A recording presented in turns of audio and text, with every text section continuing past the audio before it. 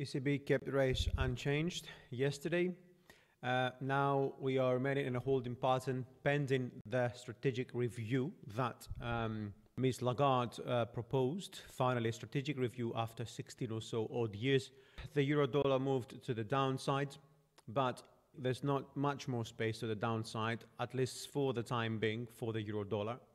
Now, concerns over the spread of coronavirus are heightening. We've seen a risk of appetite taking place, with Aussie dollar also weakening despite the fact that they've had a very good jobs numbers. And of course, then we have also the pound, which I'm going to analyze again today. View of the UK economy has remained, I would say, over the past few days, more hawkish than expected, or because we had talks about a potential rate cut. Now these seems to be stabilizing. There's 50% chance the pound is supported, or there is still concerns about a potential rate cut, and now prices are moving higher because that would make a better sell, obviously. Now, euro dollar, we've had this move down here being the first intermediate wave to the downside, and we're calling for this one to be in a corrective wave too. Okay, this still is the case. What I've changed in my previous time outlook was I was seeing this as a triangle. Okay, I believe that this would be 1, 2, 3, 4, and 5. Okay, now of course with this fresh corrective structure and the break below the 110.85, let's just say. Okay, after this bounce over here, this looks like a WXY to me, another complex pattern, double zigzag. ABC, X, ABC.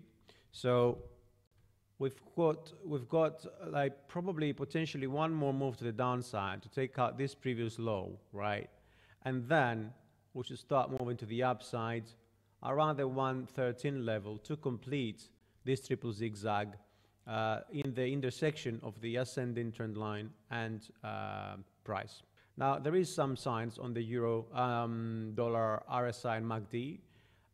But because they're not as strong, this is why I believe most likely going to see another move to the downside to take out some stops over here. Now, when I jump on the Aussie, and then I will go to the pound, because we have a very similar pattern here on the Aussie. However, let me just tell you that I've also changed my view. I was under the impression it looked like we're in an A, B, and C pattern, right? We've had an ABC, ABC, and then I was expecting 1, 2, 3, 4, and 5. Similar pattern with the euro dollar. Now, since we got this break below that level, right, that invalidated this as being 1, 2, okay, and then 3, 4, and 5, of course, because we moved really low compared to these previous highs, which makes this move also corrective, right? Now, again, I'm expecting this to bring us a bounce, a nice bounce, maybe a little bit lower, okay? 1, 2, 3, 4, 5. We could see prices moving a little bit lower, but since we have very good channel here, ascending channel, I would expect prices to start turning very, very soon. And the potential is above the 71 cents. Now, the Aussie here has much stronger and also multiple signs of a bullish move to the upside. The last one for the day, pound dollar, it moves exactly as we expected. I mean, we've talked about this ABC correction. We still expect another move to the downside, right? Now, we do get this sort of bearish hidden divergence here, but I believe we could start turning lower a little bit slowly, right? And then take out the low below 128.89 or so, which is the wave A. I'm still thinking of this being zigzag, potentially could be, or just a simple standard correction 3.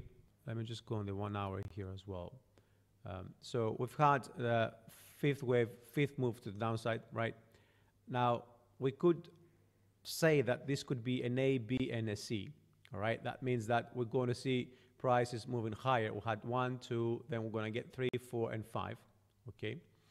Or the other scenario is that we've had A, B, and C with wave B here, and this is C, which means 1, 2, 3, 4, 5, 6, and 7, because that, in this scenario, okay, then we're probably looking at an ABC, yeah, X, ABC, which means this would be a double zigzag pattern, okay? So there is two scenarios on pound dollar.